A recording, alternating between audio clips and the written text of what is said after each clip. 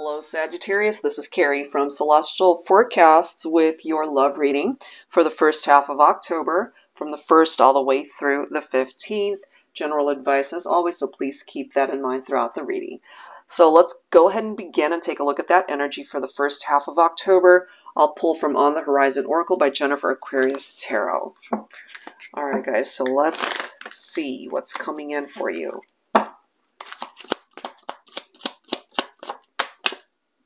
We have purify. Okay, so it's like this cleansing that you're being directed to maybe do. Cleansing, letting go, releasing perhaps, cleaning up that energy. We also have third eye. Okay, so this is tapped into your intuition. Let's go ahead and grab one more. So there could be something significant when it comes to the third eye chakra. That could be significant. Let's get one more. And then we have time is money. So what I get from that, Sagittarius, is you're not wanting to waste your time. Okay, whether it's work related, whether it is love related, you know, your time is precious. So let's go ahead and see what it is that we can learn for you. So I'll pull from my Celestial Cosmos Tarot. And finances could also be very impactful for you. So let's see. Trust your gut in all aspects. In a way, you're starting with a clean slate, I feel. We do have the Seven of Pentacles right here. Hard work pays off. Perseverance, yes. So you could very well be a very hard worker and you're very dedicated maybe to your career, your vocation, your life purpose, as well as the people in your life, whether that's romantic involvements, families, friendships, you know, whatever that is. This is you putting in the effort, putting in the work. The Seven of Pentacles, it's also what I like to call my wait and see card. So if something just isn't transpiring in your life right now, just give it some time. Let's see what else here. What else for Sagittarius? We have the Three of Wands. So I really like that. This is about expansion. This is about looking ahead. So Three of Wands in love and romance could also be perhaps a relationship that is in the infant stages. It's like a budding relationship.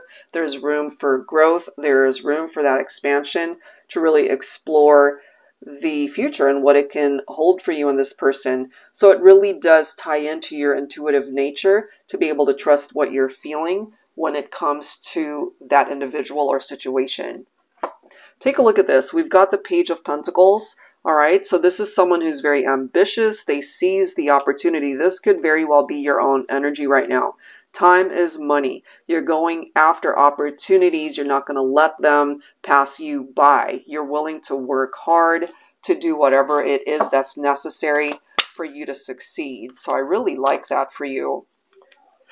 Look at this. You've got the Ace of Pentacles. So this is manifestation, Sagittarius. That's beautiful. Finances look amazing, I must say. So the first half of October, maybe job opportunities. It could be a new job. It could be a promotion. It could be you coming into some money.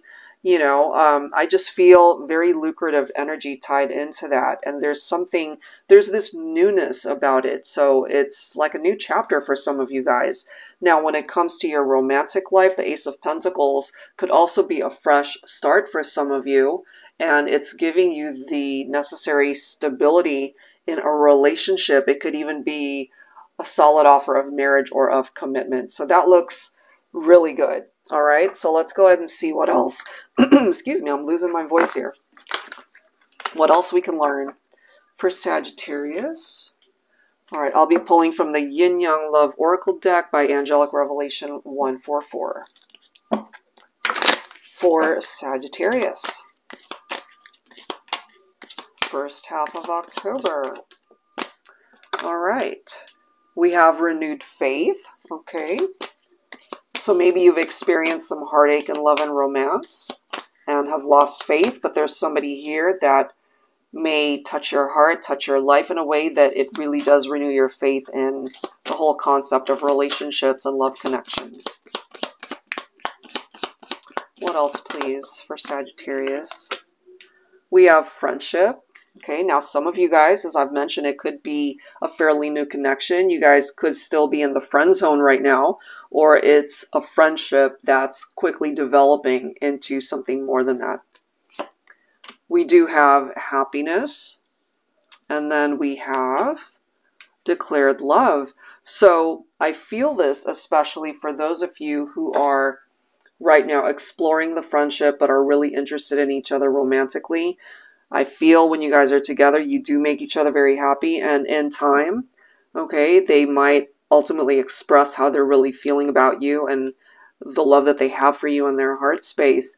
And this is a Sagittarius reading, so I can't help but pick up off of the same type of energy as the Temperance card, which picks up off of Sagittarius, which is about patience. So maybe in time, and possibly during Sagittarius season, is when this person might find the courage to be able to tell you how they really are feeling about you. All right, so let's go ahead and see what else. I'll be pulling from my Modern Day Seers Tarot and Oracle Tarot with a twist. So the twist here is that it includes new Oracle messages as well as new court cards in addition to all of the usual tarot messages. All right, and it's really fun to learn with this deck. It's got upright and reversed meanings. So for those who are newbies and really wanting to learn for yourself, maybe this deck could help you. So we do have the Angel of Hope. I love this considering the renewed faith card. And it does say you've lost your way, your sense of direction. Which way is up? Which way is down? Which way takes you away from who you are? And which way shows you the path you're meant to travel? This is not the end. I am here to help restore the faith within you, to let you know that there is a ray of sunshine, a glimmer of hope that you fail to see. Open your eyes. I am here. So don't lose faith in the whole concept of love, because I feel things will ultimately improve. Look at this. We also have the Empress representing the Divine Feminine. We do have the Hierophant representing Taurus for some of you guys. We've got Archangel Raphael. Check this out. We've got the Emperor. So Divine Feminine, Divine Masculine, both showing up here. And then we have the Red Rose card coming through. So what this is telling us, now for some of you, this could be a new love. We've seen that energy. For some of you, this could be a, perhaps, what's the word I'm looking for? Well, a reconciliation, a reunion between two people who might have been separated. But this right here is the commitment that is being brought in, you know. So if somebody did have commitment issues, I feel there's been a shift in that energy. Okay, that renewed faith letting you know that they're here for the long haul, perhaps. And we do have Archangel Raphael. I am the angel that heals all wounds. Are you nursing a broken heart? I am here to assist on your healing journey. Let me remove the emotional baggage you've been carrying to lighten the burden from past relationships that are weighing you down. Let me help you heal your heart, your mind, your soul, your body. I'm here to aid in restoring your self-confidence, a healthy self-image, and to bring peace back in your life. So I really love this because, again, the two of you representing divine counterparts right here. Okay, and so it's just a matter of time before a reunion certainly is possible, where you guys can find your way back to each other. And then we do have the Red Rose card, deep love, new love, eternal love, fiery passion, and red hot chemistry. It is falling in the upright there.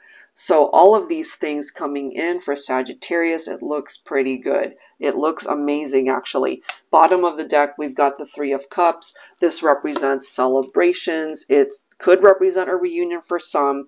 There's that very happy vibe attached to it. We've got the happiness card right there. It does represent a positive outcome here. And look at this. The card right after that is the Sun, more happiness, followed by the Wheel of Fortune. I mean, this is a part of your destiny to find this happiness, Sagittarius. That looks amazing. I love it. All right, so if that's just not where things have been, just know that in time, And maybe during Sagittarius season is when this can all unfold. If it doesn't happen the first half of October, just hang tight. I have a feeling things are going to start changing. Okay, so let's go ahead and grab some final messages from your angel guides here. Angels and spirit guides, please, for Sagittarius. All right, here we go. So we have Isabella. Yes, the timing is right for this new venture. A happy outcome follows your positive expectations. I love it. So for some of you guys, this is the right time. Okay, now for others, I feel you're going to have to wait. You know, just give it a little bit more time. But for others, it seems to be this is it. This is the right time. All right. We also have Mystique. Keep charging ahead and don't take no for an answer. Expect miraculous solutions to appear. So miracles are on your side here, Sagittarius. That looks amazing. Keep moving forward. No setbacks, you know. And then we have Rosetta. You have a gift for working with young people, and your divine purpose involves helping, teaching, or parenting children. That's a very specific message, of course. Take it if it makes sense for you or if you're drawn to that. All right, guys, so I will leave that there. Hopefully there's something here that resonates with you. And if you're interested in your own personal private reading, that info is down below in the description box. And I'd love for you to join us on Wednesday for our Super Chat live stream where you'll be able to get your own personal mini reading from me. All right, guys, so that's it for now. Thank you so much for being here, for tuning in, and I'll see you in the next one. Take care.